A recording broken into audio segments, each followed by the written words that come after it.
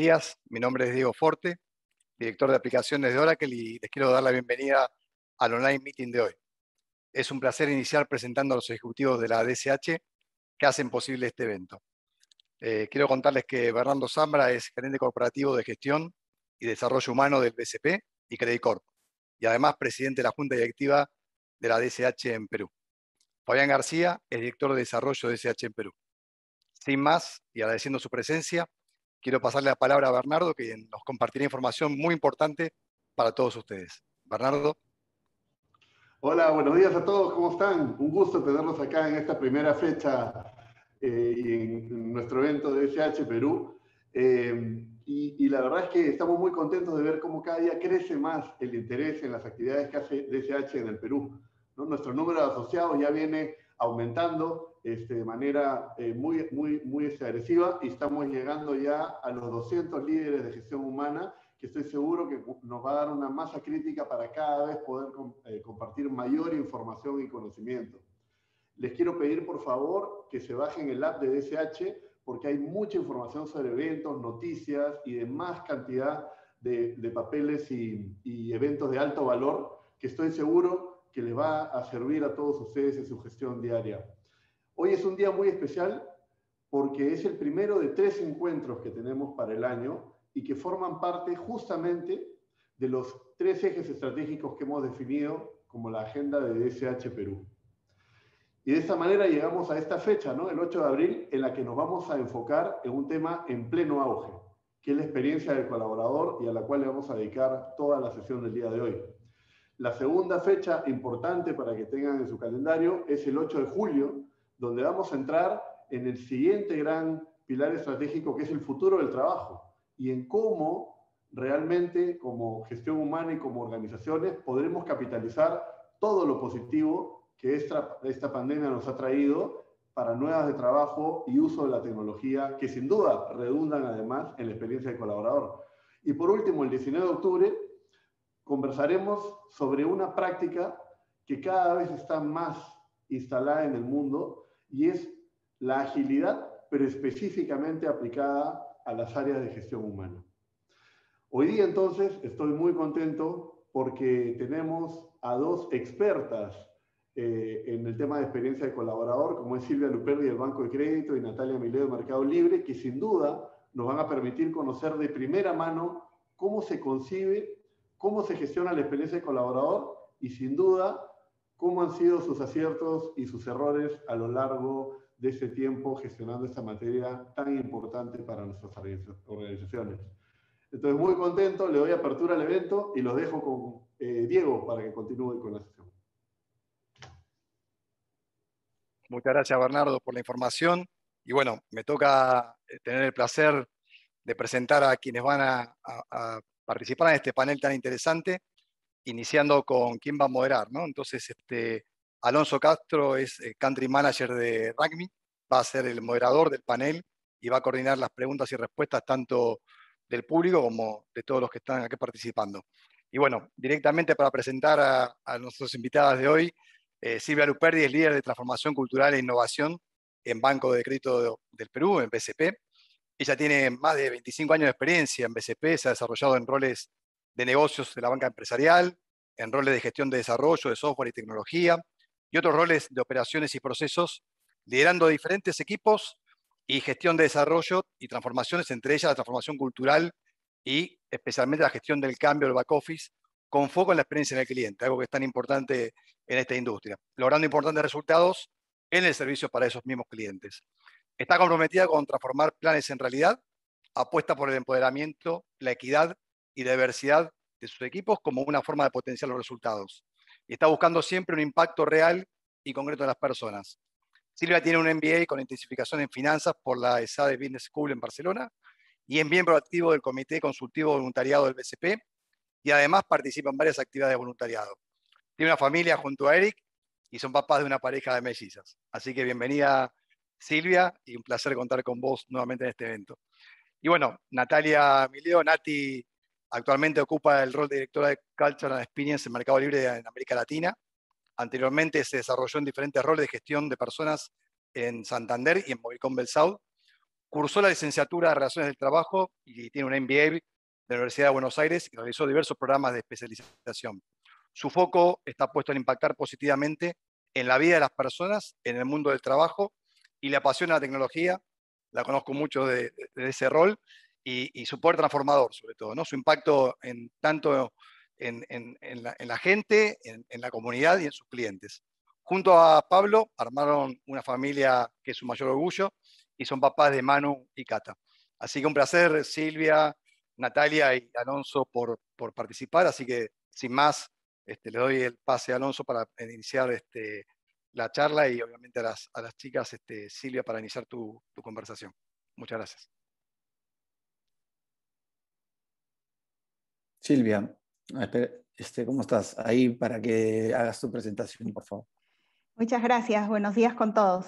Voy a publicar, por favor, me confirman si pueden ver mi presentación. Bueno, vamos a hablar hoy de la experiencia del colaborador y un poquito cómo ha sido nuestro journey como banco en poder armar un modelo de experiencia del colaborador. Y en verdad, para poder hablar de experiencia del colaborador, no podemos dejar de hablar de experiencia del cliente, porque son dos caras de la misma moneda. No podemos pretender que un colaborador dé lo mejor de sí y tenga una experiencia de trabajo extraordinaria si un cliente no la tiene y viceversa. Y es muy importante que podamos pensar en ambas cosas al mismo tiempo. Y de hecho, la experiencia del colaborador, así como trabajamos en experiencia del cliente. Y la experiencia del colaborador está bien orientada a largo plazo, porque finalmente impacta en niveles de compromiso, de productividad, en menores niveles de retención, en mejores niveles de retención de talento, pero también impacta en la mayor colaboración y en la mayor creatividad. Se convierte entonces en una ventaja competitiva, porque todas las otras empresas pueden copiar los modelos de negocio, pero nadie podrá replicar la conexión que podamos nosotros generar con nuestros colaboradores, sobre todo la conexión que ellos tengan con el propósito y la cultura de la empresa, ¿no? Y la experiencia del colaborador también nos permite gestionar de manera concreta, tangible, con acciones claras, el ciclo de vida del colaborador, que ahora voy a explicar un poquito más.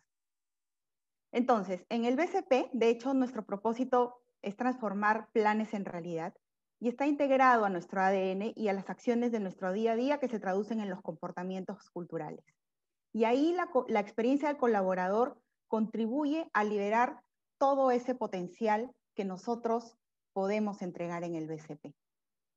Dicho esto, para poder diseñar una experiencia del colaborador, no solamente se trata de recoger data, analizarla, modelarla, sino implica generar una conexión real con el colaborador, ¿no? Poniéndolo al centro del diseño, al centro de las decisiones y priorizando sobre todo los momentos de la verdad, donde la gestión de los líderes es una pieza clave para poder hacerla.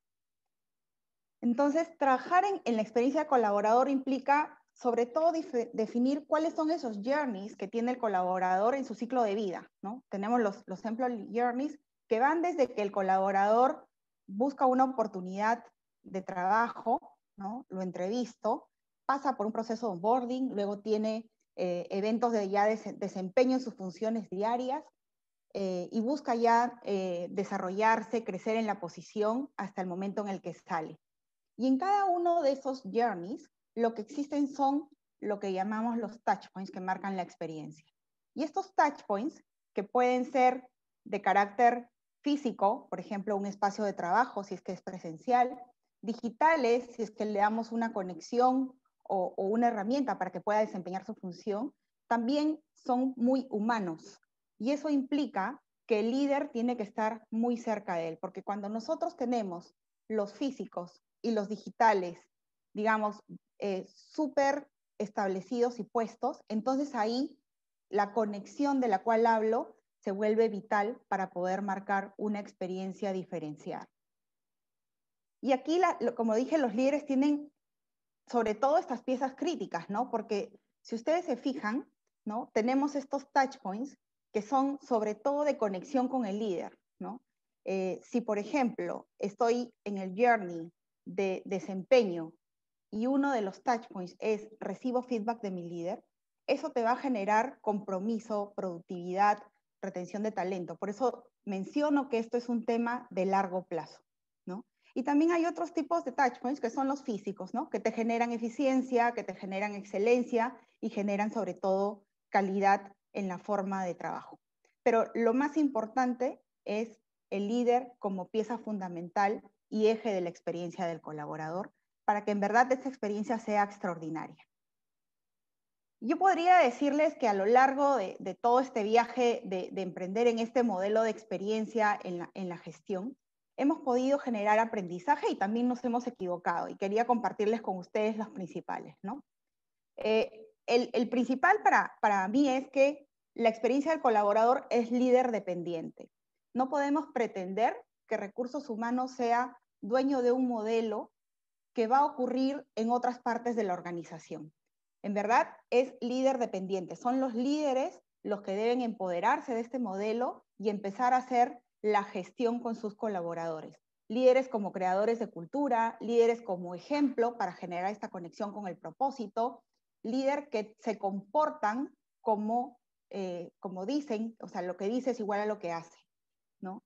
Y en verdad, esto para nosotros ha sido el principal aprendizaje porque el abordaje no solamente es para los touchpoints físicos y digitales, sino sobre todo para los temas de conexión, y por eso es que la cultura y la transformación cultural es sumamente relevante. El segundo gran aprendizaje es que gestionar la experiencia del colaborador tiene desafíos dentro y fuera de recursos humanos e implica el concurso de equipos multidisciplinarios. ¿Qué significa esto? Que normalmente cuando vemos la gestión tradicional en recursos humanos, tenemos roles muy orientados a roles pues, tradicionales, ¿no? Y cuando hemos conformado equipos multidisciplinarios, nos hemos dado cuenta, por ejemplo, que necesitamos roles ya más orientados a agilidad, roles también orientados a temas de comportamiento, roles orientados a user experience, a user interface, o sea, roles que ya hoy son necesarios para poder tener un modelo completo y tener un modelo de experiencia que pueda ayudar. Y por supuesto, apalancarnos en roles también, por ejemplo, tecnológicos, porque hablé de touchpoints físicos y digitales, y esas competencias también están fuera del banco. Por lo tanto, es concurso de todas las áreas del banco. Y nuestro tercer aprendizaje es que es posible gestionar la experiencia del colaborador con metodología como la que he mostrado, ¿no? Journeys, touchpoints, pero esto se construye a partir de escuchar activamente al colaborador. Se trata de entender lo que el colaborador necesita y también poder articular iniciativas directas y concretas. Y de hecho, parte de lo que nos ocurrió al inicio fue que teníamos todo un modelo y empezamos a lanzar múltiples iniciativas. Y en verdad, creo que lo principal es empezar chiquito, empezar con pocas iniciativas concretas que generen un cambio y empezar a partir de ahí a aprender y a escalar. No podemos abordar todo, entonces tenemos que priorizar. Y este modelo y esta metodología que tiene pesos, que tiene digamos, estructura y que apunta directamente, es como un tablero de control donde sabes dónde están los botones rojos y sabes qué botones presionar para poder hacer el cambio y empezar la transformación. Eso sería. Muchísimas gracias.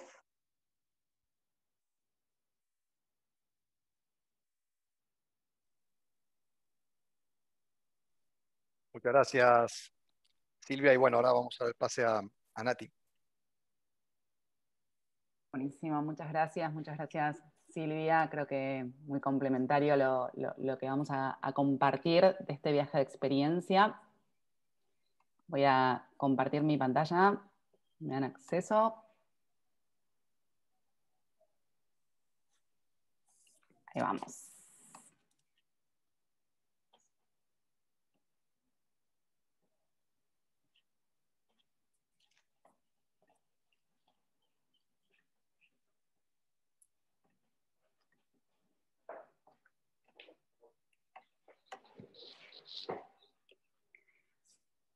Un segundito, les pido disculpas.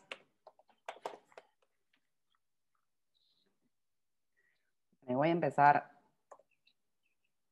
contándoles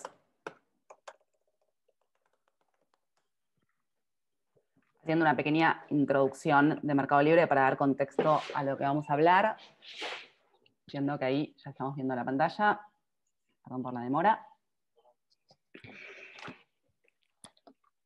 Y hago una pequeña introducción de Mercado Libre. Mercado Libre, igual que muchas compañías de tecnología y de otros rubros, empezó muy chiquito, empezó como un proyecto que fue expandiéndose y creciendo exponencialmente en estos 21 años de historia. Empezó en un garage en Buenos Aires. ¿Y por qué les cuento esto? Les cuento esto porque la historia y la forma de hacer las cosas en Mercado Libre tiene muchos de estos condimentos de emprender, de esta actitud de perseguir sueños en grande y llevarlos adelante, y esto es bastante lo que oprime en nuestra forma de hacer las cosas.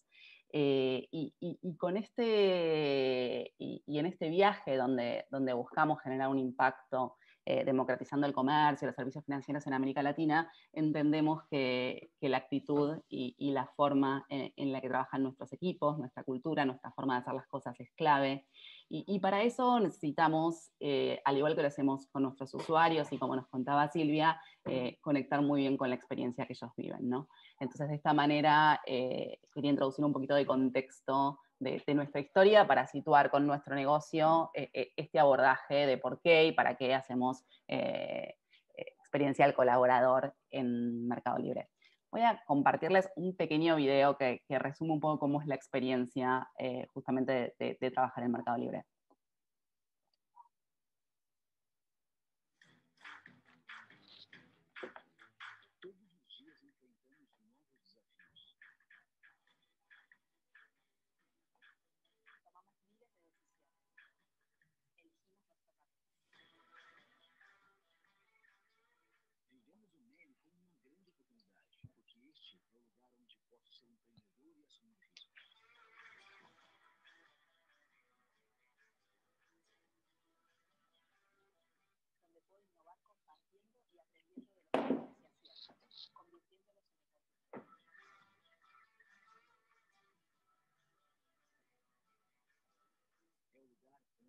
Só eu posso me transformar, mas onde também posso democratizar o comércio e os serviços financeiros para transformar a vida de milhões de pessoas.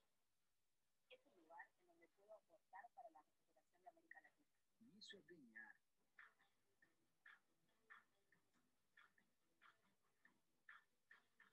Es ganar experiencia y confianza para asumir nuevos riesgos. Es ganhar espírito empreendedor. Es ganar la posibilidad de superarse. Y dessa forma fazer com que os outros possam ganhar também. Mi equipo, las miles de pymes que encuentran en Mercado Libre un lugar para crecer y los millones de usuarios que día a día se conectan en nuestra plataforma. No Mercado Libre sabemos que estamos aqui para isso. Listos para vivir un 2021 lleno de nuevos desafíos. Para liderar pelo exemplo. Estamos aquí para superar todos los límites. Gerar impacto em milhões de pessoas. Estamos aqui para continuar fazendo história.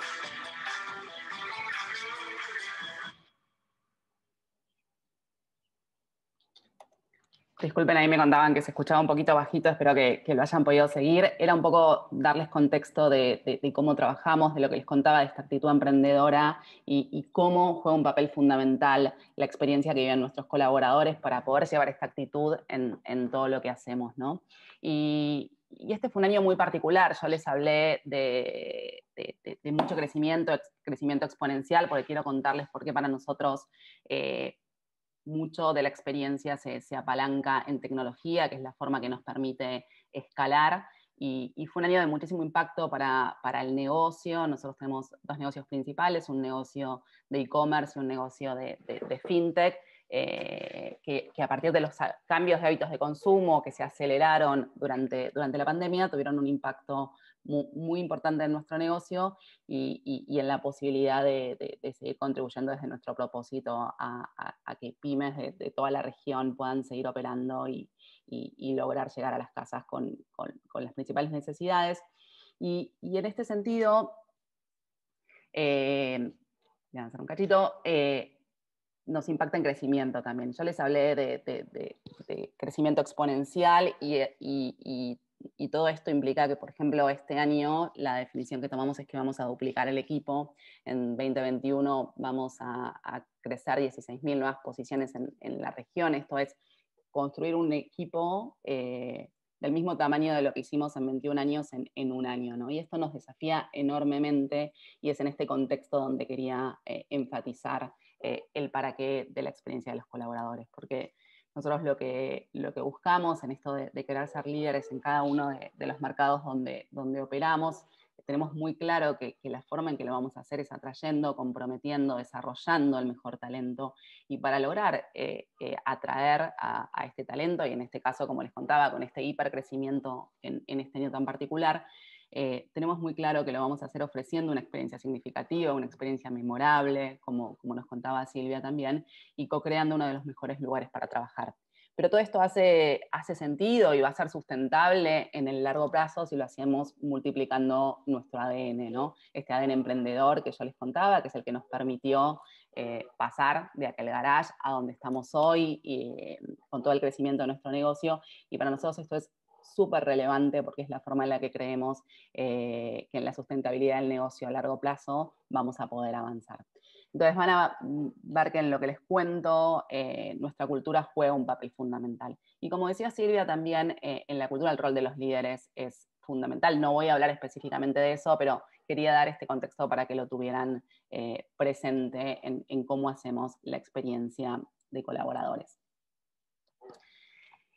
Y venimos recorriendo un viaje. Hablo por Mercado Libre y hablo en general en lo que hace a experiencia, ¿no? Y si miramos un poco la evolución en la gestión de Capital Humano, pasamos de una gestión donde hablábamos de gestionar los recursos humanos justamente, y donde las personas, tal cual la definición que nos desafía, es un recurso dentro de la organización, y desde ese lugar tomábamos las decisiones, desde ese lugar planificábamos, desde ese lugar construíamos, ¿no? Fuimos evolucionando y nos fuimos moviendo a un escenario más de capital humano, de gestión del capital humano, donde las organizaciones entendimos que las personas son un valor realmente estratégico para lo que tenemos que lograr.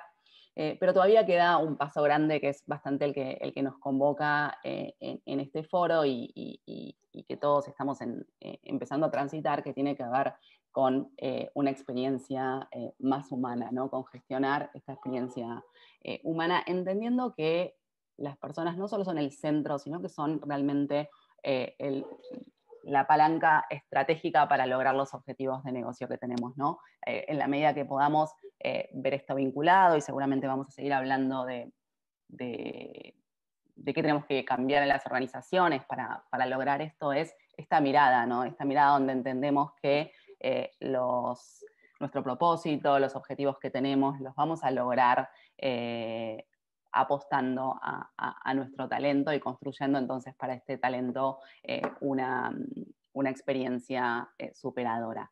Y cuando hablo de talento, algo que me gustaría destacar también es ¿a quién abordamos cuando estamos hablando de experiencia de colaborador? Y algo que para nosotros ha sido súper importante y nos hemos enfocado muchísimo, y todavía tenemos un viaje enorme para transitar nos hemos enfocado en el último año, y todavía este año va a ser un año de muchísimo enfoque en eso. Estamos hablando de la experiencia de los candidatos, ¿no? Cuán importante es, sobre todo en nuestro caso, como les decía, que el año pasado, por ejemplo, tocamos aproximadamente 230.000 candidatos. Bueno, ¿qué experiencias generamos en esos candidatos que al mismo tiempo son usuarios nuestros, que son futuros colaboradores ahora o en el futuro, o no lo serán colaboradores, pero donde estamos construyendo nuestra imagen, nuestra reputación, nuestro employer brand, y donde estamos generando la visión de lo que va a ser después trabajar en Mercado Libre? Así que dicho esto, para resumir un poquito cómo hacemos, cómo entendemos este concepto de Human Experience en el Mercado Libre. Meli le decimos a Mercado Libre, es nuestro nickname en Nasdaq.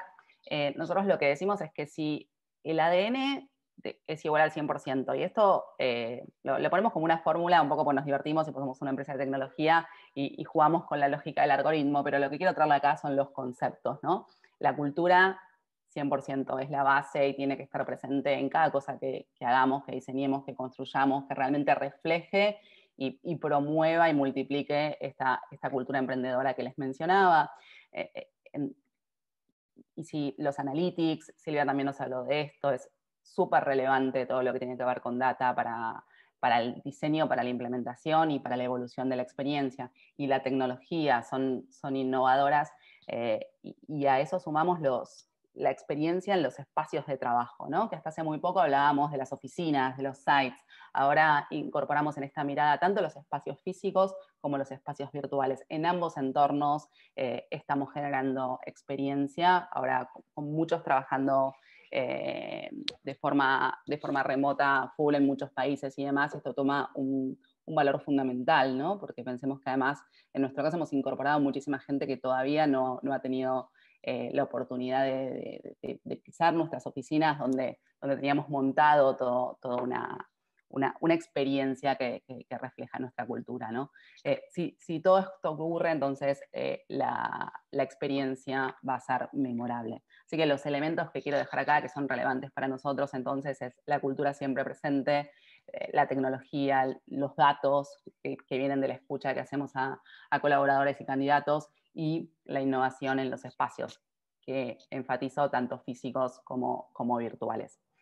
Hecho esto, una pequeña introducción. Sé que ahora en el Q&A vamos a compartir algunos ejemplos y algunos abordajes para profundizar en lo que quieran.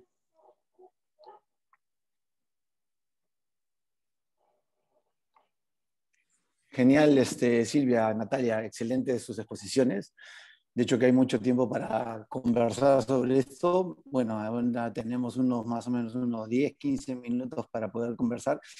Y si bien es cierto, he visto que ustedes ya tienen bien metido lo que es la experiencia del colaborador en su ADN como compañía, hay mucha gente que está recién empezando en este término. Y a mí me gustaría que ustedes nos expliquen y que nos definan qué es lo que es exactamente una experiencia del colaborador. No es un concepto, es una metodología. No sé si Silvia, Natalia, cualquiera de las dos me quisieran contestar esta pregunta. Silvia, a ver. ¿Ya? Bueno, yo creo que experiencia del colaborador, más que un concepto, es una filosofía. Y se trata de que el colaborador esté al centro del diseño. No es que esté de moda, no es que se trate de lo hago porque lo tengo que hacer y todo el mundo lo hace, sino que en verdad trabajar en la experiencia del colaborador debe ser parte, como dijo Nati, de la cultura, de la filosofía, y es la base para poder lograr una extraordinaria experiencia del cliente. Entonces, para nosotros, experiencia del colaborador no es algo pasajero, sino es como que una forma de vida, es algo en lo que tenemos que estar constantemente retándonos y viendo cuál es nuestra fuente de inspiración para poder seguir trabajándola. Okay, no sé si quieres agregar algo, Nati. Adhiero 100% a lo que dice Silvia. Es una forma de hacer los negocios como veníamos conversando y muy apalancado con la cultura. Y después, por supuesto, hay metodologías y hay herramientas que complementan, pero la base coincido que es lo que trae Silvia, ¿no? Y que es de toda la organización también, que Silvia la mencionaba. Y esto se puede confundir como parte del clima, ¿es dentro del clima o son dos cosas separadas? Nati. Dale. Yo lo veo súper complementario. Nosotros gestionamos más que clima, compromiso, engagement, pero bueno, estamos hablando de las mismas cuestiones, y ahí lo que hacemos es, de alguna manera, miramos una foto en determinados momentos del año, pero cuando estamos mirando engagement, clima, lo que estamos haciendo es mirando qué está pasando al interior de cada equipo, y siempre decimos que el 70% de eso que pasa, o hasta un poco más, tiene que ver, como también mencionó Silvia, con el impacto que ese líder está teniendo en ese equipo. Ahora bien, ese líder se nutre de generar experiencias, como también mencionamos, y se nutre de algunos diseños y algunas metodologías que atraviesan y que construyen determinados, no sé, las experiencias en los momentos, en los touch points que mencionaba y demás, y que eso también lo vemos. Así que yo lo veo súper complementario, no es una cosa o la otra. Creo que hay un punto en común muy importante, que es todo parte de la escucha, ¿no? Y es algo que desde ya hace muchos años en Clima lo entendimos, y en la experiencia del colaborador con diferentes herramientas, pues es lo que medimos, es más el touch point específico, el momento en el que está ocurriendo algo, esa emoción que aparece en ese momento, pero también parte de la escucha. Silvia, ¿quisieras complementar algo? Sí, suscribo totalmente lo que dice Nati, y solamente, de hecho, cuando nosotros pensamos en experiencia del colaborador y clima, por ejemplo, que es la pregunta que has puesto, para nosotros clima laboral es como la foto de lo que ocurrió y cómo estás hasta ese momento. Pero trabajar en experiencia del colaborador es el video, ¿no? Cómo está ese colaborador a lo largo de su ciclo de vida, en los journeys, en los touch points. Entonces, la verdad es que son súper complementarios. Necesitas las fotos del momento para ver cómo vas, pero también necesitas el video completo para ver qué cosa te falta y hacia dónde puedes seguir trabajando, ¿no? Y en verdad, solamente complementando, no podemos continuar midiendo lo de siempre, ¿no? Hay que medir también experiencia para poder complementar y tener una escucha activa y continua de nuestros colaboradores. Bacán. Y una pregunta que se me viene ahorita a la mente: si yo soy una empresa que recién comienzo a entrar en esto, me gustaría que nos cuenten un poco más de su experiencia, de cómo partir desde cero, ¿no? Entonces, cómo adaptar la organización, o sea, cómo empezar, porque al final de cuentas, ok, yo quiero esta metodología, filosofía, concepto, la quiero implementar en mi organización. ¿Cómo empiezo, no? Eso significa, mi estructura tiene que variar, tengo que apoyarme mucho en la tecnología. ¿Cómo es que empezamos esto, no? O sea, ustedes ya llevan años con esto. Si algo que yo quisiera empezar, ¿cómo arrancamos esto en nuestras organizaciones? Silvia, a ver, tú que empiezas y ahí nos complementan a ti. Sí, gracias. Mira, yo diría que más de cómo empezar y armar equipos, porque al final eso va a terminar ocurriendo, porque sí necesita un foco importante. Creo que el primer paso importante es: empieza escuchando a tu colaborador y empieza construyendo para él una propuesta de valor que haga sentido, ¿no? Y esa propuesta viene precisamente con el ADN, con el propósito, con la cultura, con el líder. Entonces, lo primero es escuchar al colaborador y saber qué lo motiva, qué lo mueve, qué lo conecta contigo, cuáles son esos momentos de la verdad por los cuales tu colaborador pasa en tu empresa.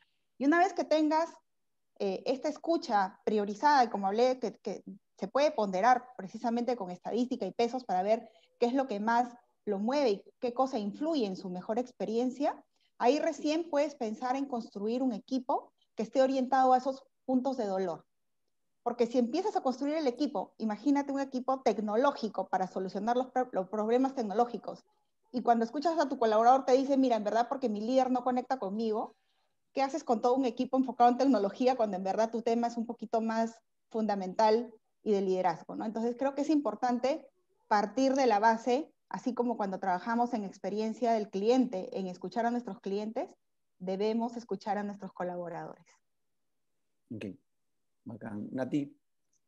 Agrego algo que suena muy básico, pero que yo lo considero re importante, que es ¿para qué? ¿No? ¿Para qué vamos a hacer experiencia colaborador, experiencia del candidato? Y bueno, es tan simple como entender qué valor esto le va a traer a mi negocio, pero yo lo veo súper relevante, porque si no también después pasa un poco lo que decía Silvia, se puede armar un equipo si es que se puede, o se empiezan a hacer cosas, y tener esa conciencia es lo que nos va a permitir que no solo un equipo, ya sea people o un equipo específico, esté impulsando esto, sino que sea la organización la que esté adoptando esto para poder multiplicar a través de todo el liderazgo, y después, por supuesto, de todas las implementaciones que se pueden llegar a hacer, como decía Silvia, entendiendo dónde está el espacio, dónde está la oportunidad, y también la priorización, ¿no? Qué cosas mueven más la aguja, y hoy son puntos de dolor o puntos que quiero aprovechar y potenciar mucho más porque sé que tiene un impacto recontrapositivo en los colaboradores.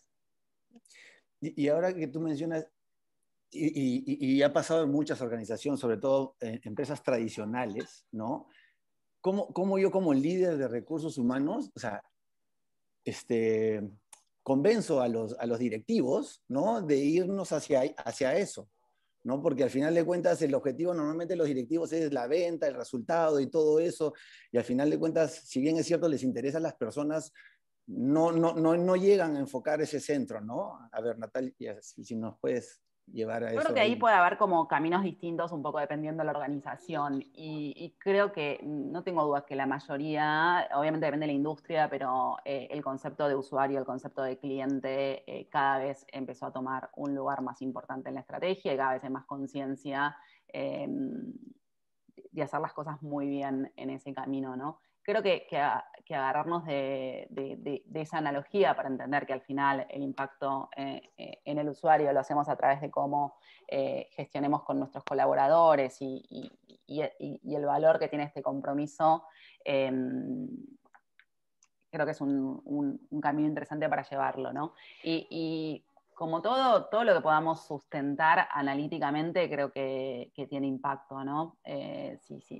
Si ya están midiendo algún tema de clima, además poder encontrar, bueno, qué diferencias hay, dónde estamos viendo equipos más motivados y equipos que están viviendo una experiencia mejor, un impacto mejor en resultados también, y esas correlaciones existen y también existen a nivel papers y mercado, y creo que ayudan un montón a poder poner en valor la necesidad de desarrollar este abordaje.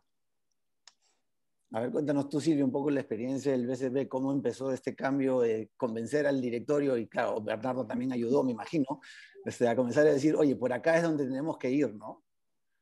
De hecho nosotros tenemos como uno de nuestros objetivos ser número uno en la experiencia del cliente. Y como dije al inicio, no puedes ser líder en experiencia del cliente si no eres líder en la experiencia de tu colaborador, ¿no? Entonces, como bien dice Nati, hay correlaciones y trabajar en la experiencia del colaborador es como decirte, oye, nadie da lo que no tiene, ¿no? Si yo no tengo una buena experiencia como colaborador, no le voy a poder entregar una buena experiencia a mi cliente que tengo delante, porque finalmente yo no voy a sentir que tengo una buena experiencia.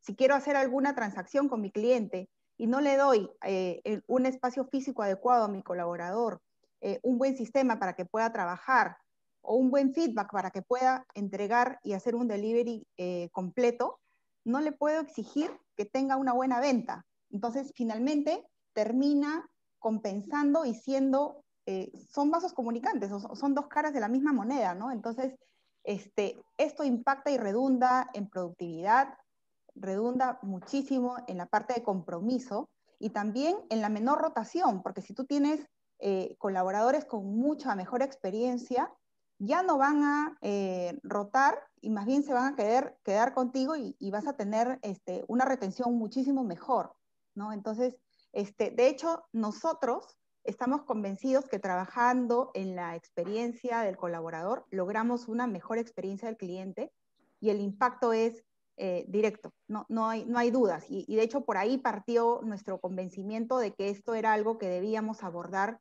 de manera concreta y trascendental, digamos, haciendo un equipo para que pueda dedicarse precisamente a esto, ¿no? Así empezamos. Y ahí has mencionado algunos temas, ¿no? Y ahí va más amarrado a cómo gestionan toda esta parte de la experiencia del colaborador. O sea, lo que yo creo, y un poco lo que has dicho, Silvia, es mostrar indicadores, ¿no? O sea, porque al final de cuentas, eso es lo que le interesa de repente a los directores, oye, ¿cómo me transformas esto en números, ¿no? ¿Cómo es que ustedes miden eso de ahí, ¿no? O sea, ¿cómo mides que la experiencia del colaborador está siendo efectiva, ¿no? ¿Qué indicadores utilizan, por ejemplo? Bueno, nosotros utilizamos el indicador de satisfacción, que es una metodología que es el CSAT, en la cual le preguntamos al colaborador qué tan satisfecho está con su experiencia en los diferentes momentos, ¿no? ¿Cada y cuánto tiempo miden eso? Solo mira, un detallito. ahí hemos aprendido mucho porque empezamos midiendo muchísimo, ¿no? A partir de la escucha, pero nos dimos cuenta que tampoco es posible articular iniciativas tan rápido como trimestrales, ¿no? Entonces, estamos, digamos, ajustándola un poco a la capacidad de poder hacer un entregable y medir, pero más o menos lo medimos cada 4 meses, ¿no? Es una escucha continua, ¿no? Y de hecho eso ha sido parte del aprendizaje, pero claro, va a depender muchísimo del momento. Ejemplo, si tú eres nuevo y acabas de ser reclutado, por supuesto que a los 90 días te voy a preguntar cómo te fue en esa experiencia, ¿no? Pero si no has pasado por la experiencia, difícilmente voy a poder hacerte la pregunta. Entonces, Aproximadamente son cada 4 meses, pero más allá de la frecuencia, creo que lo importante es aprender a articular, digamos, toda esta escucha en acciones concretas, ¿no? Entonces creo que por ahí va un poquito el aprendizaje mayor, ¿no? Porque te puedes llenar de números y correlaciones y finalmente no terminas articulando por tema de capacidad y prioridad también, ¿no? Justo tiene una pregunta ahí que he visto. ¿Utilizan un NPS, un porcentaje de recomendación, o cada uno decide qué herramienta utilizan ustedes? Nosotros usamos el CSAT, no el Ya. NPS, que es el Talk to Box, ¿no? Es una metodología igual que la de satisfacción de clientes. Esta es la de satisfacción de ISAT, es la de colaborador, ¿no? En la que le preguntas qué tan satisfecho está en una escala del 1 al 5.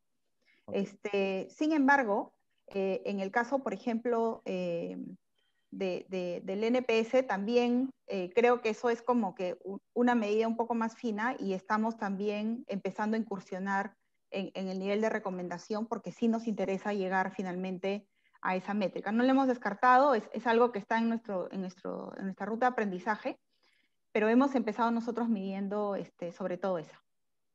Cuéntanos un poco, Nati, de ustedes. ¿Cómo es que miden esto aquí?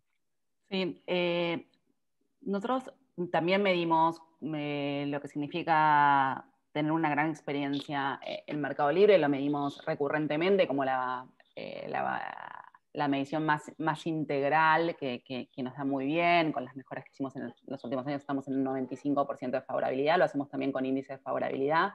Evaluamos también NPS, pero para los volúmenes que manejamos, índice de favorabilidad hoy creemos que es más recomendado.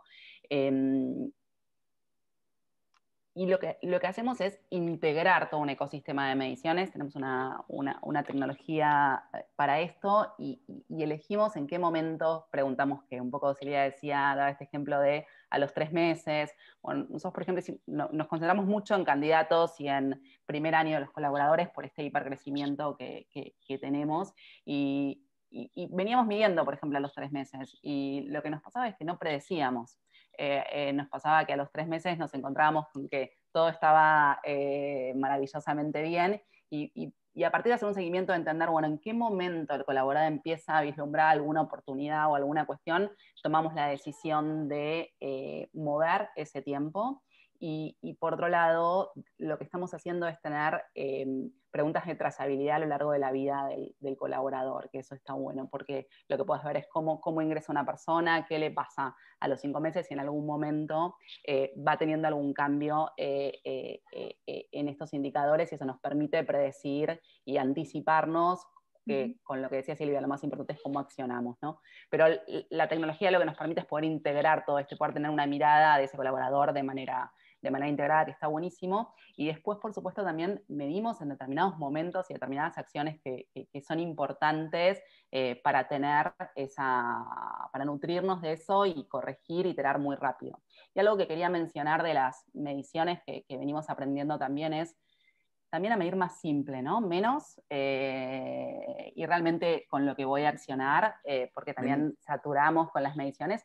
Y también preguntar más llano, preguntar más directo, donde poder conectar mucho más con la emoción del colaborador y que el colaborador nos traiga la emoción, ¿no? Porque cuando hablamos de experiencia estamos hablando de eso, ¿no? De capturar esa emoción. Así que ese es un camino que estamos transitando también, que va muy en línea también, si uno lo mira a nivel negocio, son cambios que también nosotros implementamos en nuestro negocio y en nuestro volumen de usuarios que es gigantesco y que, bueno, vamos aprendiendo e incorporando esto.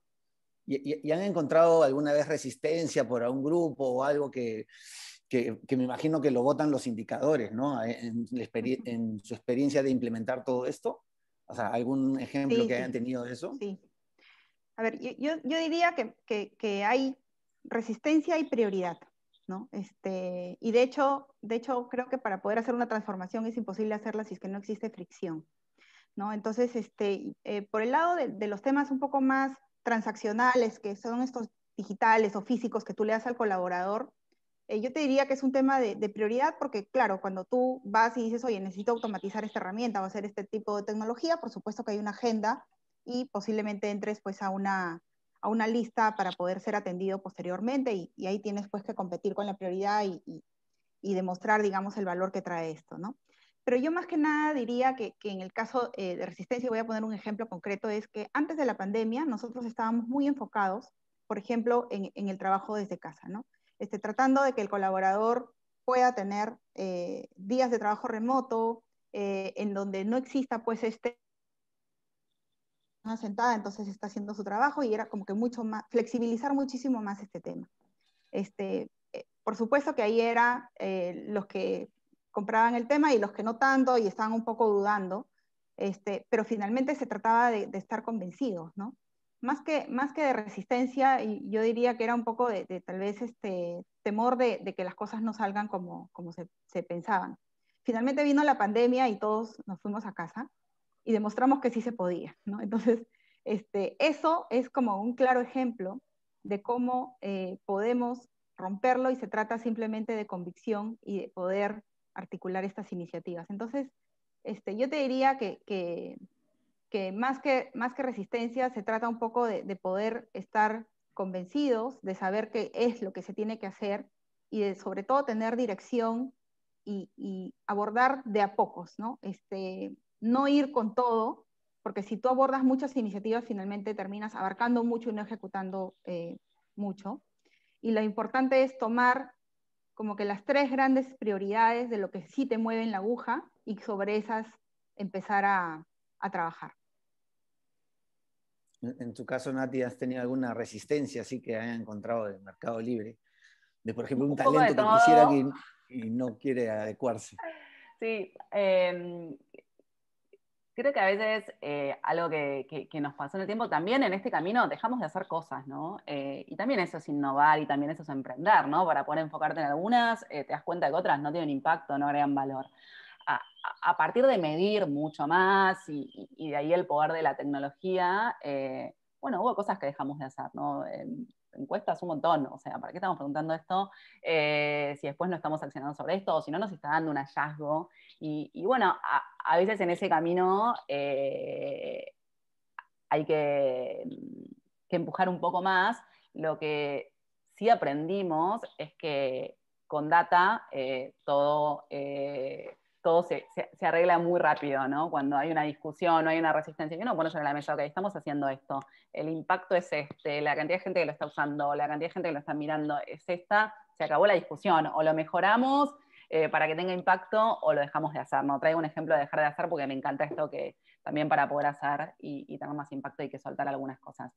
Y por otro lado, a la inversa, también nos pasa que cuando hacemos algo que tiene ese impacto, lejos de encontrar resistencia, nos piden mucho más, ¿no? Cuando, no sé, un montón de cosas que logramos automatizar, las pequeñas cosas chiquitas que nos hacen el día más fácil. No sé, doy un ejemplo que a mí me encanta, que es que re básico, cuando un colaborador pide sus vacaciones o lo que fuera, te llega una notificación normal del sistema, tienes que entrar al sistema para aprobarlo, capaz que ahí teníamos 4 o 5 clics, y bueno, ¿qué nos pasaba? La verdad que la tasa de aprobación era baja, teníamos eso retrasado, entonces lo que hicimos fue, en lugar de hacer eso, hacer un bot muy simple que le llega un chat al líder en la herramienta con la que trabajamos, y le dice, ¿estás ok? Hace clic acá y en un clic lo resuelve, y ese tipo de cosas le facilitan la vida al líder, le facilitan la vida al colaborador porque tiene la respuesta más rápida, y además hace que nuestra data sea más prolija, ¿no? Y de esos un montón de ejemplos. Entonces, bueno, frente a eso es, bueno, hagamos todos estos también de esta manera, en pequeños features que ayudan un montón, ¿no? Un ejemplo que me encanta también es, nosotros trabajamos mucho en el mindset de los líderes, en la importancia y el valor que tiene el feedback. Teníamos muy medido en nuestra engagement survey que a mayor feedback, mayor engagement. Y también, obviamente, mayor feedback, la performance mejora y todo lo que ya todo este equipo conoce de memoria, ¿no? Logramos trabajar un montón en esa conciencia, en ese awareness de los líderes, en formar a los líderes en esto, y estaba súper instalado, pero después, bueno, en el día a día, las prioridades, la agenda y demás, por ahí hacían que no encontráramos el espacio para hacerlo, ¿no? Y un pequeño cambio que hicimos es, cada vez que empieza un trimestre, le enviamos a los líderes y a los colaboradores un recordatorio, también por un bot, por el chat, que te invita a agendar automáticamente esta sesión de feedback, ¿no? Esto es muy simple, la persona elige, generas la sesión, si querés te reserva la sala, en el caso cuando lo hacíamos más presencial, y esto aumentó muchísimo la tasa de feedback a tiempo, y son pequeñas cosas que van ayudando a instalar un comportamiento que queremos, un comportamiento de los líderes que queremos multiplicar, y también que nos hacen la vida más fácil a todos. Bacán. Yo tengo una pregunta y que va amarrado un poco lo que ya conversamos con el tema de indicadores y se me ha venido a la mente, ya porque también he visto que la gente que está en el chat está preguntando. Y bueno, nosotros somos una empresa como Rankmi de tecnología y a veces decimos, ya cuesta tanto, ¿no? Y son temas de mediciones.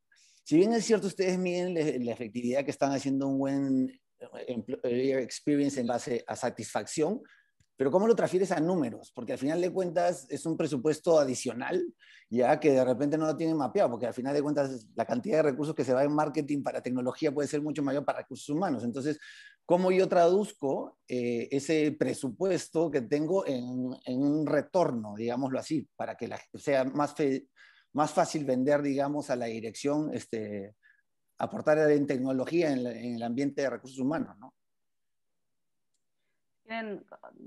Arranco con otro ejemplo y de vuelta, siempre basándonos en data, ¿no? Nosotros hicimos una inversión muy grande en la experiencia del candidato que implicó la decisión de un cambio de tecnología importante para manejar toda la gestión de nuestros candidatos y poder brindar una experiencia mucho mejor. Y una de las cuestiones que cambiamos, de vuelta relacionado también a tecnología, era el Easy Apply, ¿no? La aplicación para que de una manera muy simple los candidatos puedan hacernos llegar su interés.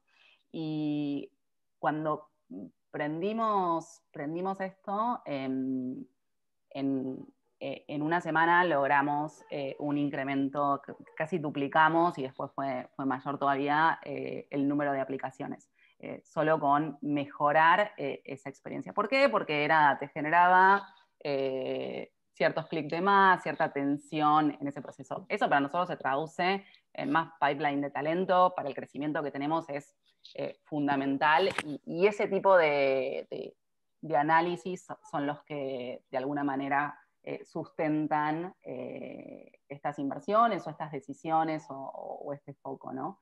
De vuelta con las prioridades de cada uno, yo daba un ejemplo de hiring que para nosotros es un tema súper estratégico. Cuéntanos tú, Silvia, un poquito, ¿cómo traducimos, cómo le damos ideas a la gente para decir, oye, mira, voy a invertir $50,000 en estas herramientas, ¿cómo la traduzco en ingresos, no? Es que se traduce, yo diría se traduce en ingresos y también se traduce en ahorro o cost avoidance. ¿Por qué? Porque si en verdad tú estás simplificando un proceso que te toma 5 clics para poder aprobar y lo haces automático, ¿no? Que son esta parte de los procesos más transaccionales, estás liberando tiempo y estás liberando tiempo de ese líder que se dedica a aprobar unas vacaciones para poder dedicarse y enfocarse en su gente, en generar conexiones, en generar feedback para que mejore su rendimiento. Entonces, yo diría que tiene, por supuesto, un business case detrás y sin duda alguna se sustenta, porque invertir en tecnología para tener herramientas potentes que te simplifiquen la parte transaccional y que te beneficien el lado de la transformación o el lado de la conexión con los líderes, sin duda alguna tiene retorno y de hecho se demuestra con números, porque finalmente terminas mejorando la calidad del tiempo que tú le dedicas a ese colaborador. Entonces, no estás hablando con él de cuándo fueron las fechas de tus vacaciones, en el ejemplo de Nati, ¿no? Sino para ver si me las apruebas o no me las apruebas, sino estamos hablando de, oye, ¿cómo puede mejorar tu trabajo con lo que estás haciendo y cómo lo puedes hacer mejor o lo pudiste haber hecho mejor de esta otra manera con feedback constructivo? Entonces, sin duda alguna, tiene de las dos, porque si yo tengo más tiempo para poder hacer una mejor entrega a mi cliente, voy a vender más, ¿no? Y sin duda alguna me voy a poder dedicar más a mi colaborador para que él pueda ser más productivo. Entonces, es un círculo virtuoso y tiene retorno. Ok. Bacán, bacán. Ahora vamos a pasar a algunas preguntas del público, ya que me están haciendo. Y, por ejemplo, acá hay una que dicen, ¿cómo fueron logrando el cambio del mindset para lograr que el centro sea el colaborador? Y creo que esto va muy amarrado a la comunicación, ¿no? Que es una pregunta que yo tenía también. O sea, ¿cómo comenzamos a transmitir todo? ¿Cómo comenzaron a comunicar todo esto que querían implementar? A ver, Silvia, cuéntanos un Sí, poquito, que estás allá. yo diría que hay varios componentes que logran esta gestión del cambio, y diría que una de ellas, por supuesto, es comunicar, comunicar y comunicar, porque en verdad esto no pasa por simplemente decirlo una vez, sino decirlo y repetirlo muchas veces en muchos foros. Pero también pasa por algo súper relevante, que es el role modeling, ¿no? No puedo pretender decirle a todo el mundo que mi colaborador es importante y está al centro de las decisiones cuando no tengo a los líderes embarcados, digamos, en estas iniciativas. Y por supuesto tengo que ofrecer también los mecanismos y los procesos para que esto ocurra. Entonces, yo creo que convergen muchas cosas más allá de la comunicación, pero sobre todo el tema de líder como pieza fundamental y clave, y ese líder también tiene una experiencia como colaborador y como líder. ¿Cómo facilito eso para que mi líder también pueda hacer ese delivery que le estoy pidiendo y sea role model de la transformación y el cambio? Entonces yo creo que es no solamente decirlo, sino también hacerlo a través de los procesos más simples, a través de trabajar en los puntos de dolor, y además de que este líder en verdad sea ejemplo de lo que estamos comunicando. Bacán. Nati, ¿tienes algo que complementar? No, adhiero total a lo que decía Silvia. Nosotros hablamos del storytelling y el story doing, que es esto, ¿no? También a veces no podemos abarcar todo grande junto, y por ahí es también encontrar un ejemplo, llevarlo a la práctica y a través de un impacto concreto generar también esa conciencia, ¿no? Y lo de los mensajes, coincido, es repetir y también es darle contexto a lo que hacemos, que parece también de vuelta algo básico y obvio de comunicación, pero que muchas veces lo dejamos a un costado, ¿no? Ya, muy bien. Acá tenemos otra pregunta, que va amarrado a la desvinculación, ¿no? ¿Cómo cierran la experiencia del colaborador cuando desvinculan a alguien, ¿no? O sea, ¿qué tan importante también es eso? Cuéntanos ahí, Nati, que ya estás ahí. Sí, de hecho es uno de los primeros journeys, por decirles de alguna manera, que trabajamos, me venía al recuerdo, ¿no? Y ahí, por un lado, hablo en sentido amplio de turnover. Tenemos el turnover voluntario y el turnover involuntario, y trabajamos muchísimo, como decía antes, en tratar de anticiparnos y de predecir situaciones de turnover a través de las mediciones para acompañar y para trabajar con los líderes de la mejor manera, no sé, con instancias de movilidad, de desarrollo, con los motivos. Tenemos muy medido cuáles son las razones por las cuales la gente se quiere quedar en Mercado Libre y puede tener algún interés de irse. Así que esto lo trabajamos muy proactivamente, es parte de nuestra agenda, es parte de la agenda de los líderes. Y respecto, creo que la pregunta venía más por el lado del turnover involuntario, cuando se decide separar a alguien. También tenemos un protocolo de actuación para ello, y lo que buscamos es de vuelta a ser consistentes con lo que siempre decimos, ¿no? Y la experiencia en Mercado Libre es del candidato, mientras es colaborador, y también es cuando se va, así que buscamos la manera de hacerlo con el mejor impacto y cuidando a las personas de la mejor manera. Porque al final van a recomendar, me imagino, que la gente vaya a trabajar Sí, ahí, van a ¿no? recomendar, y por otro lado, algo muy importante es, por ahí una persona sale y hay, en nuestro caso, 16.000 que quedan, ¿no? Y esas 16.000 están viendo. Y todos en algún momento de nuestras carreras podemos tomar la decisión de irnos o por alguna razón cumplir un ciclo o ser separados de la organización, y creo que es muy importante el cómo lo hacemos, ¿no? Silvia, ¿tienes algo que complementar? Sí, en verdad importa el colaborador que se va y nos deja, pero también el colaborador que se queda para que no llene espacios en blancos por información, por ejemplo, no dicha, ¿no? Entonces, importa tanto la persona que se queda dentro como la persona que se va, porque como bien dices, me va a recomendar, va a ser cliente mío, podría ser un proveedor más adelante, y no es que termina la experiencia de colaborador cuando se va, sino que deja una huella en él porque trabajó y colaboró con nosotros en algún momento, y también va a ser un cliente sin duda, ¿no? Entonces, creo que esa gestión es súper relevante también, porque marca por supuesto una experiencia, y lo que queremos es que se generen experiencias extraordinarias en todos los journeys.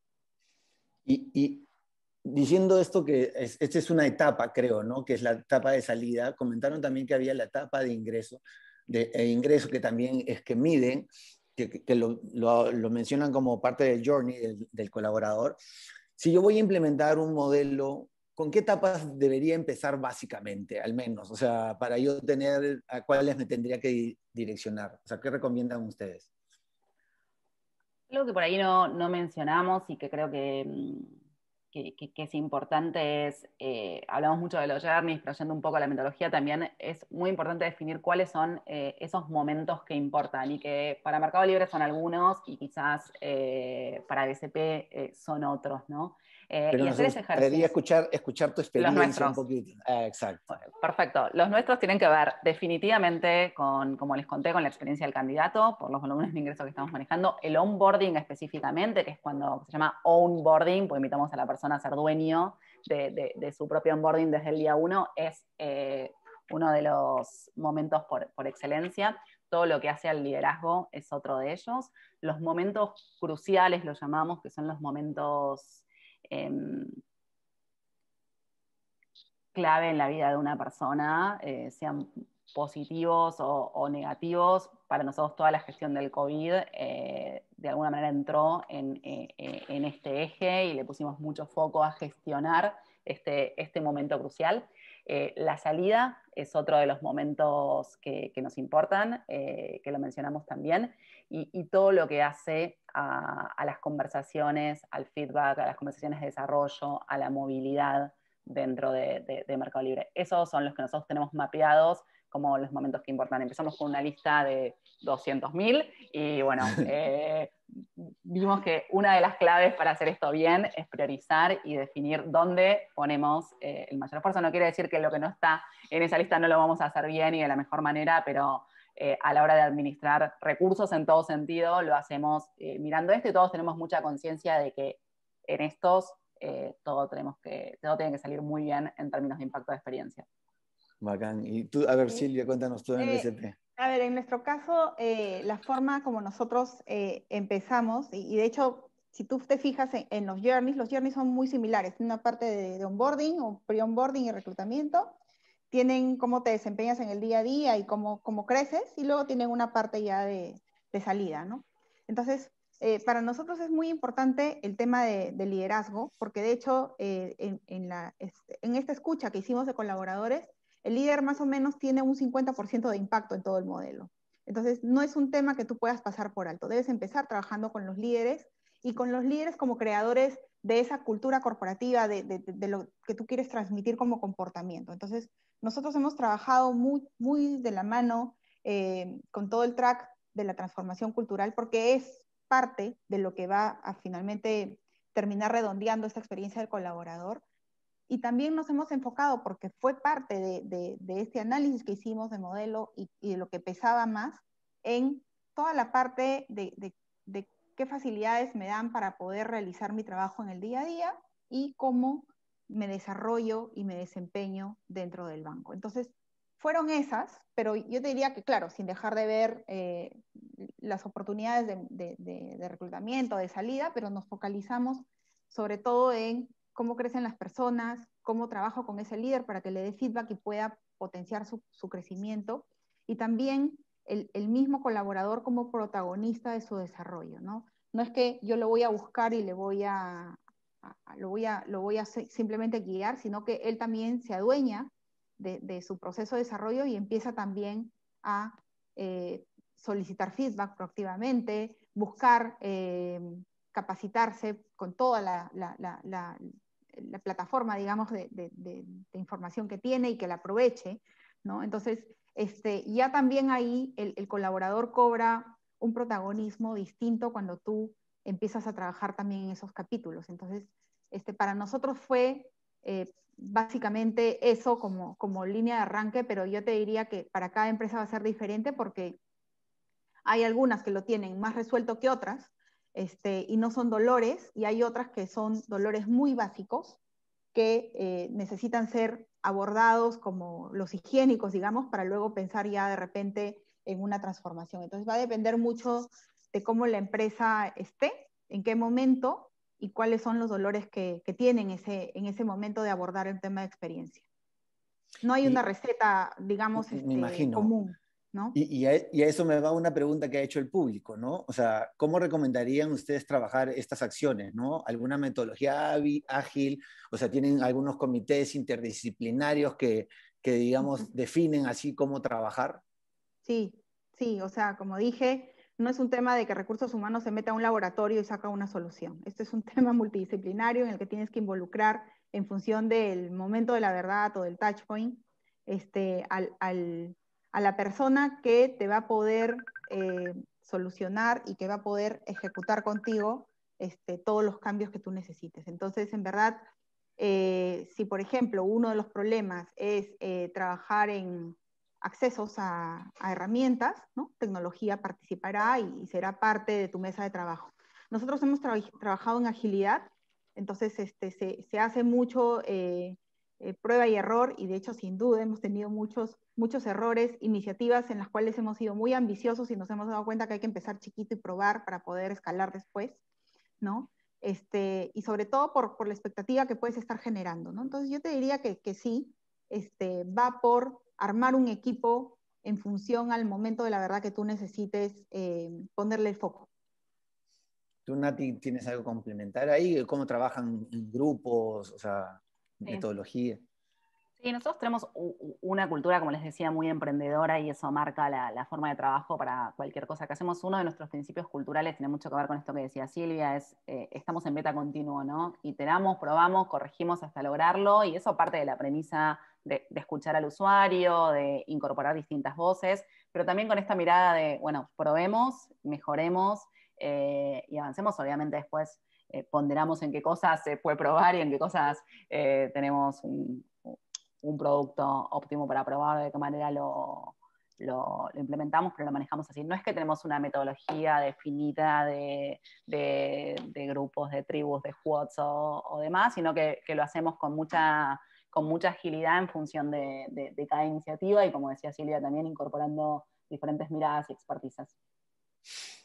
Ya, y algo se me perdió la pregunta, perdóname, pero ya, y en estas que tú mencionabas, el tema de cultura emprendedora, y todos sabemos que cuando es cultura emprendedora va a haber muchas formas que vamos a fracasar. ¿Nos pueden contar alguna experiencia que no les resultó para que la gente pueda aprender de los errores de otros, si es que no es mucha molestia, ¿no? Preguntar algo que pensaban que iba a funcionar, pero no funcionó. Yo cuento una que es sí, pensábamos que le íbamos a romper y no funcionó. Un tema de nuestra ejecución con excelencia que nos propusimos mejorar tenía que ver con varias cosas, pero una de ellas es la efectividad en las reuniones, porque creemos que conversaciones óptimas y en los tiempos adecuados hacen a la eficiencia y al impacto. Y una de las cosas que hicimos para lograrlo en esto de la cultura del feedback fue desarrollar una herramienta muy simple, también un bot que te llegaba para que des feedback post reunión, que era algo que todos creíamos que necesitábamos, y que a partir de eso íbamos a mejorar las reuniones. La verdad que el desarrollo fue impecable en la experiencia, cuidamos de todo, pero bueno, lo aprendimos, y primera semana lo usaron 4, 5, o 10 o 100, no importa, pero no una escala a la que necesitábamos. Hicimos ajustes, estábamos convencidos que el mundo iba por ahí, lo volvimos a ajustar, y cada vez lo usaba menos gente, y bueno, hasta que nos sentamos y dijimos, soltémosla, o sea, por acá no va, y todavía no encontramos la vuelta. Ahora vamos a probar otra cosa adentro de la propia Meet, a ver si por ahí va la cuestión, pero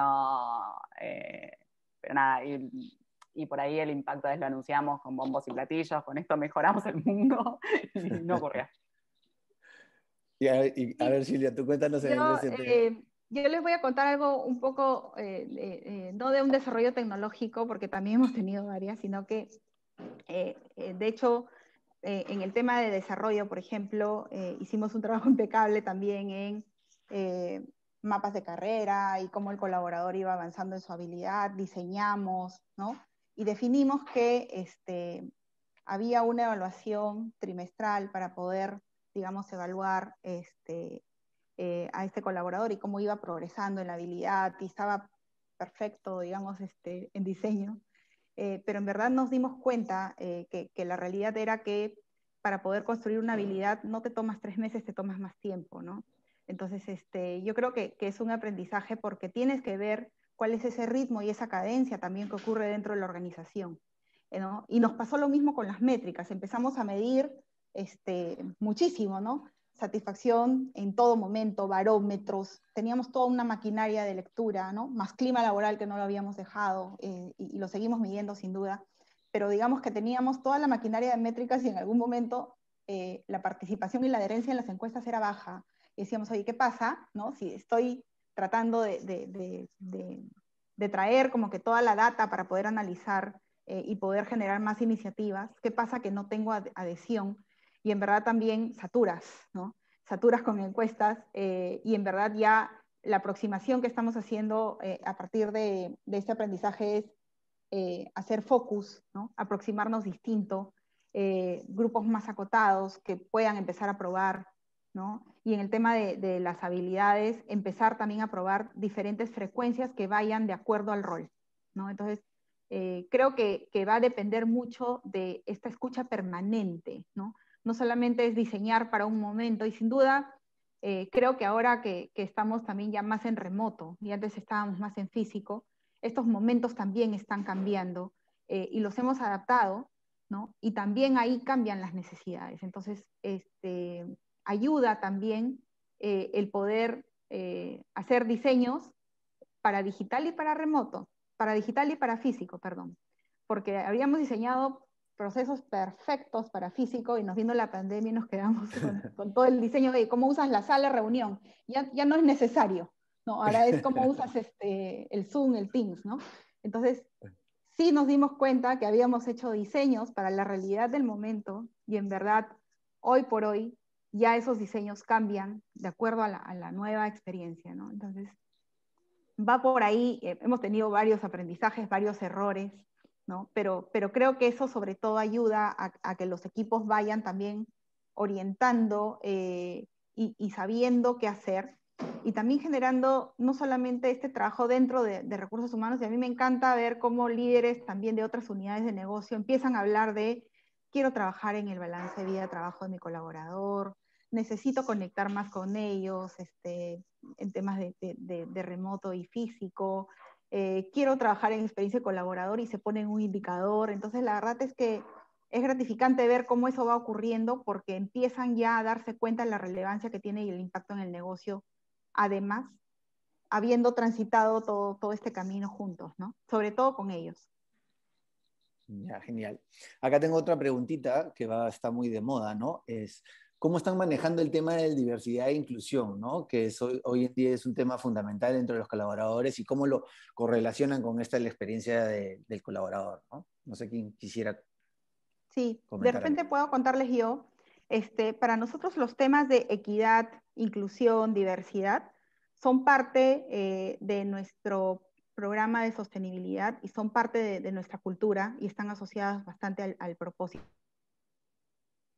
Entonces, es una de los componentes, digamos, que tenemos y que sostienen esto, y sin duda alguna, el poder, por ejemplo, tener experiencias de colaborador con diferentes cortes asociados a equidad, asociados a diversidad e inclusión, nos ayuda también a ver que las poblaciones no son iguales, sino que tienes que hacer algo ya un poco más diferenciado de acuerdo a lo que tú tienes. Y engancha perfecto con experiencia colaborador, porque como dije, antes de abordar experiencia colaborador desde el punto de vista del proceso, tienes que abordarlo desde el punto de vista cultural, y ese colaborador engancha contigo porque conecta con tu propósito, conecta con tu ADN, se traduce en acciones del día a día, y finalmente eso se nota, ¿no? O sea, no solamente es decirlo y que esté pintado en una pared o en un screen de una pantalla, sino que además lo tengas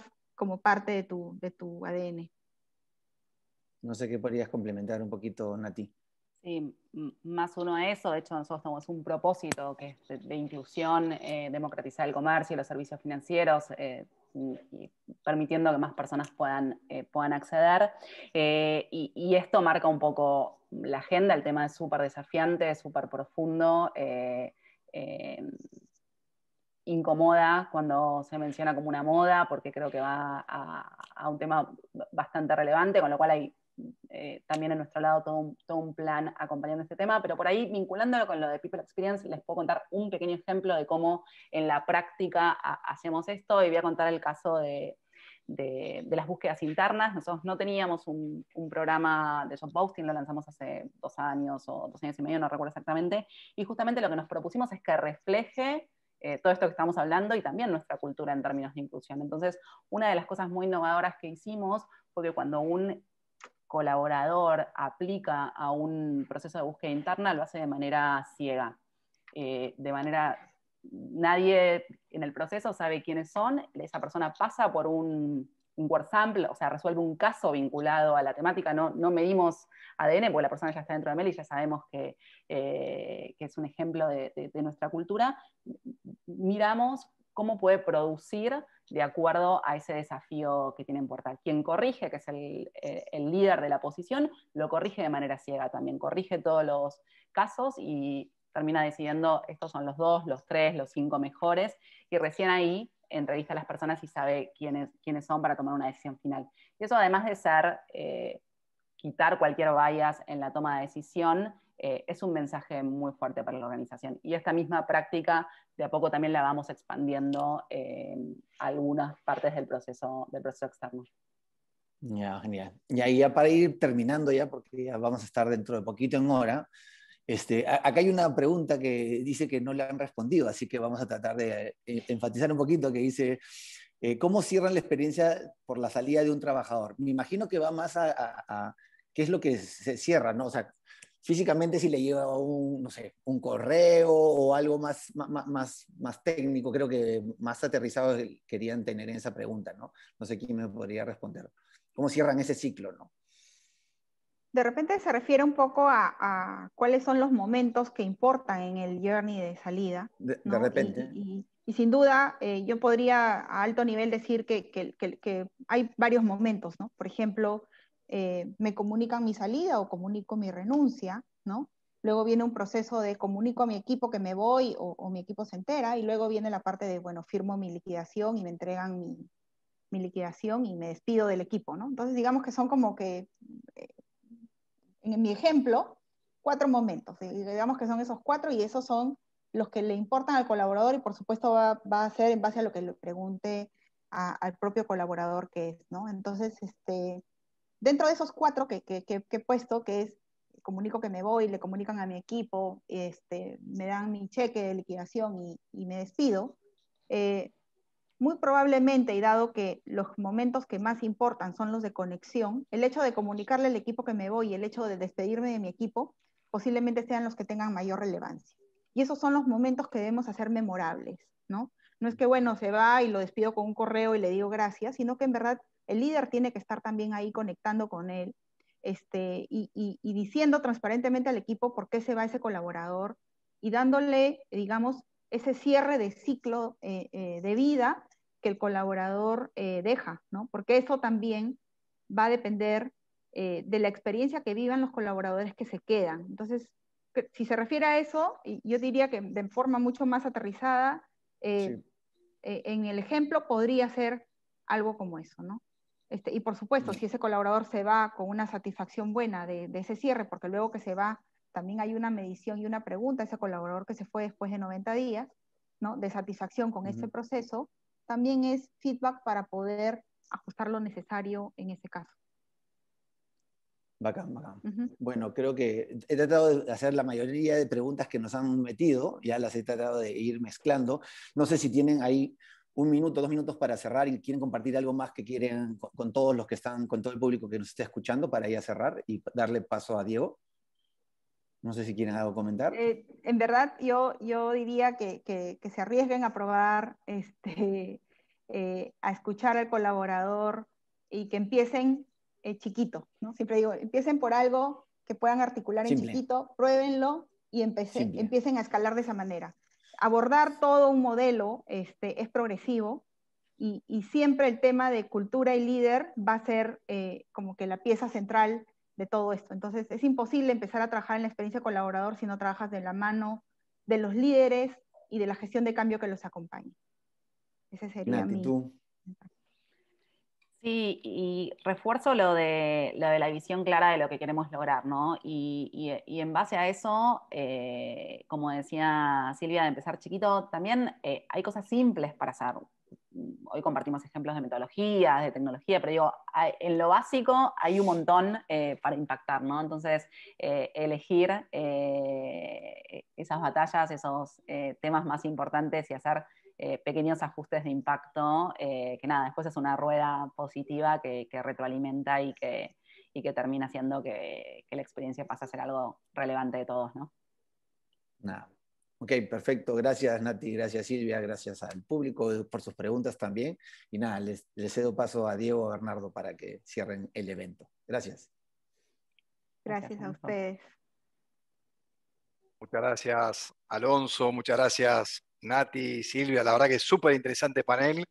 Esto podría durar horas, así que primero agradecer en nombre de Hora la posibilidad de participar y agradecer especialmente a los más de 120 participantes que proactivamente estuvieron todo este tiempo y en particular, antes de darle la palabra a Bernardo y a Fabián, a la DSH, porque generar estos espacios de conocimiento, compartir experiencias y preocuparse por todos nosotros en esta época que todos nos tenemos que preocupar por muchas cosas, es un mimo a todos nosotros, a la comunidad, así que nuevamente gracias y bueno, Bernardo, todo tuyo el cierre con Fabián.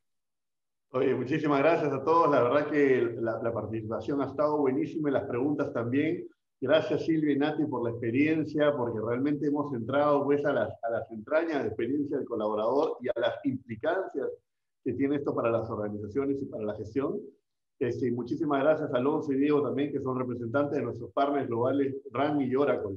Ahora, no nos olvidemos que viene la segunda sesión el 8 de julio para otro temazo, ¿no? Que es el futuro del trabajo y cómo vamos a capitalizar todo lo que esta pandemia nos ha dejado de bueno para seguir aportando a nuestras organizaciones y sin duda la experiencia del colaborador. Les pido por favor que quienes no son asociados a la DSH puedan postular. En el chat hay un link que pueden seguir para ello, porque tenemos que hacer que esta comunidad siga creciendo y estoy seguro que nos vamos a seguir enriqueciendo con todo este intercambio de conocimiento y demás. Muchísimas gracias a todos. Súper evento. Gracias.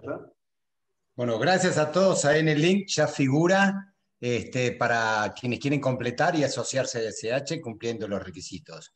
Y una vez más, gracias Nati Silvia, gracias Luis del Castillo que nos ayudó, gracias DSH Internacional y gracias Bernardo por tu liderazgo en DSH Perú. Muy buen entusiasmo.